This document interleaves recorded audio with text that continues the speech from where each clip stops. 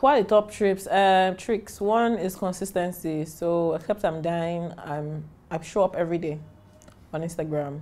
There is a post, video, live class, etc. So consistency. And if I relate that to a physical store, let's say for instance, what meal do you like? Amala, fantastic. So you go to Shita, and today you eat this amazing amala. Then you come tomorrow, it's closed. You make an excuse and be like, okay, maybe today's environmental, or they lost someone. When you come 3 times, 4 times, you look for another amala. So it's the same thing with Instagram, right? Even though you don't feel the content is right, put it out there. Because consistency pays. So that's 1. 2 is understanding who your target audience is on Instagram and where they converge. So you need to be visible on places where they converge. So if you know that, okay, your audience are on Tricia's page, or they're on Isaac's page, or they're on this person's page, how visible are you there? Are you adding valuable content as reply to their captions, etc., so that for some way we might see you? 3rd is use of hashtags.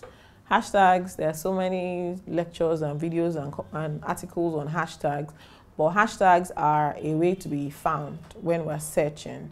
So people use the wrong hashtag, using all those IG for good. I'm like, what are you doing? So just think about it. If somebody was going to look for this dress, what will I type? What keyword will I type? It's simple. Hashtags are very simple. It's not as complex as make it seem, so hashtags.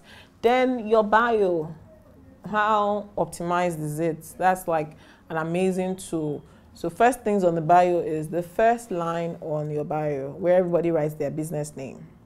They're wasting it. That's a search engine optimization line, where you're meant to be typing you're meant to have a keyword that we'll be looking for. So for instance, if I was a healthy food business, it shouldn't be Tricia Food Company there. It should be healthy food in Lagos, because when we search, the search will favor that line. And then are you making use of your highlights? Highlights is like your website.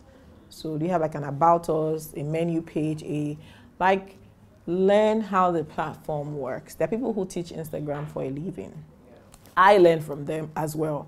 In Nigeria, there's Nigeria Brand Chick. In the US, there's Sissy, the 6-figure chick.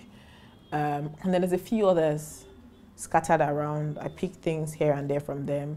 Check Instagram updates. They release updates every now and then. See what new features have been added. But the most important thing, or the final point, is that the more features you use on Instagram, the more they like you. So if they have Instagram Live, use it. They gave you Instagram Stories, use it. Instagram Feed, use it. Instagram Highlights, use it. Anything they bring out, use it. I don't know I don't know how it works back end, but it feels like the more you engage and use all their tools on their platforms, the higher your ranking on the explore page, or etc. So just use it and stop all this, oh, I'm not camera friendly, my face is not this, my voice is not that. It doesn't matter, just use it.